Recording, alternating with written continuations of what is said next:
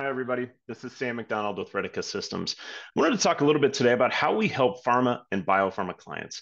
We're very fortunate to work with small virtual pharma companies up to some of the biggest names in the world and everybody in between.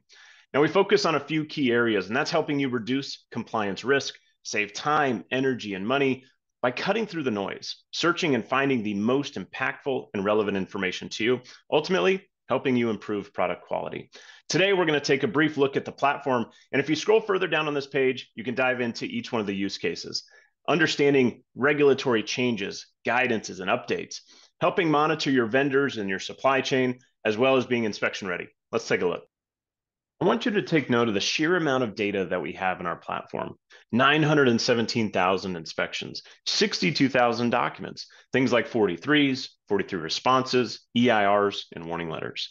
141,000 searchable observations that we've pulled out of those 43s, as well as 257,000 inspections with an associated reason. Was it a pre-approval? Was it routine, or was it for a cause? Now, let's start by staying up to date on the changes to regulations and guidances. This is the last 30 days of signals from around the globe in the top 10 pharma agencies. We can see where those updates are coming from, how it's changed week over week, as well as those signals that are published based on the industry, as well as the scope, and all of this can be filtered to get down to the information that's important to you. Same thing goes when we start to think about looking at 43s. In the last 2 years, there have been over 2,000 43s.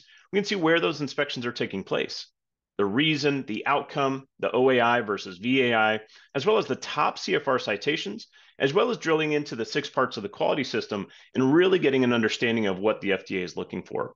Now, you can use this to monitor your peers, your clients, and of course, your supply chain. Lastly, we can look at a particular FDA investigator, in this case, Peter Baker and his profile. 159 inspections, and nearly 86% 43 issuance rate, 33% OAI, and 22% warning letter. Same mindset applies. Where are those inspections taking place? What are they in regards to the scope, and what sort of metrics do we have? We're really looking forward to working with you and your team. Let us know if you have any questions, and hopefully we'll talk soon. Thanks.